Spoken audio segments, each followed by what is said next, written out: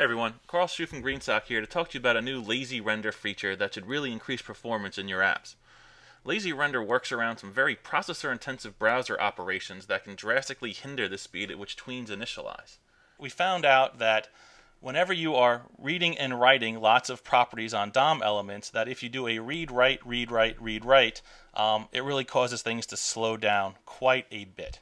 So to illustrate this, we created a very simple test that loops through 2,000 DOM elements, and it basically just changes the transform of them. So I'm going to run this test, and 2,000 iterations takes 7 milliseconds. Do it again, 5 milliseconds. Do it again, 6 milliseconds. Do it again, 6.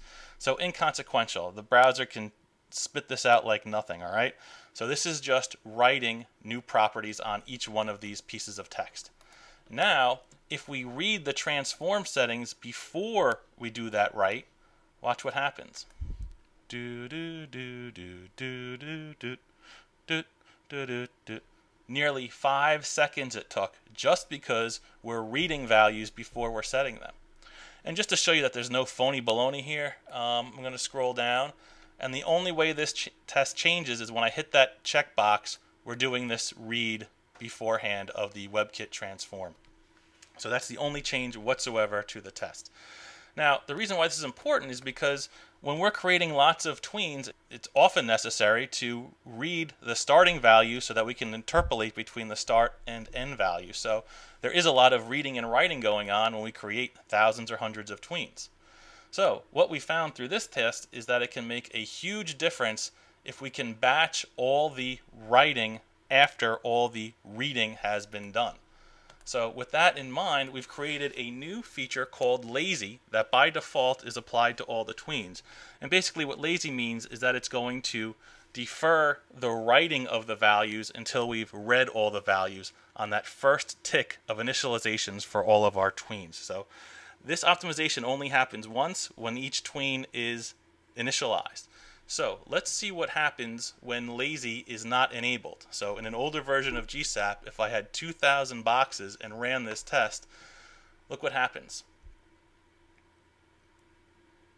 No, I didn't freeze. It actually took 5 seconds to do all that reading and writing. So what's happening is when I run this test, you don't see any animation at all. All these boxes are just jumping to the end. And in our lag smoothing video, I'll explain exactly why GSAP chooses to do that.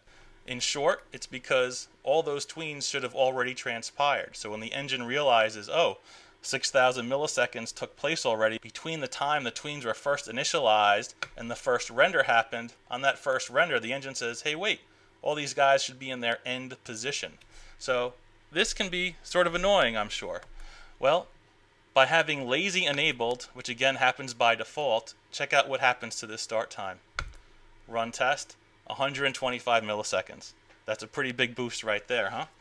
So we're very excited about this because now, by default, without you changing any of your code, this optimization happens seamlessly behind the scenes. And of course, there are plenty of other factors that can get in the way of your tweens running smoothly. Maybe this initial startup time is going to be 300 milliseconds because you're tweening 4,000 boxes.